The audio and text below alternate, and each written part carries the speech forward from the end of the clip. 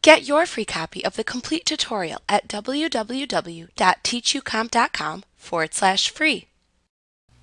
When you receive inventory items from a purchase order, you have to enter those items into your inventory to be able to sell them within your sales forms. Sometimes you receive those items without a corresponding bill. In this case, you create an item receipt that you can later match to the vendor bill when it finally arrives. To create an item receipt for items received without a bill, select Vendors from the menu bar and then choose the Receive Items command. This is essentially the same process as entering items that are received along with the vendor bill. So in the Enter Bills window, select the vendor from whom you are receiving the items from the vendor drop-down. If the vendor you select is one with whom you have open purchase orders, an Open POs Exist message box will appear.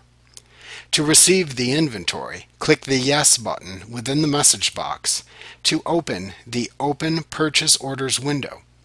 Any open purchase orders you have with the selected vendor will then appear within this window.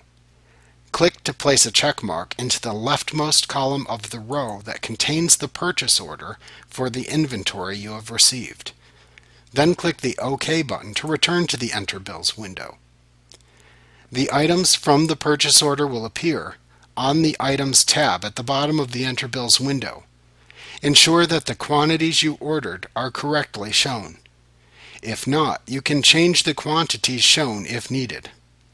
Also notice that this Enter Bills window has no check mark in the Bill Received checkbox at the top of the window, which makes it an item receipt only.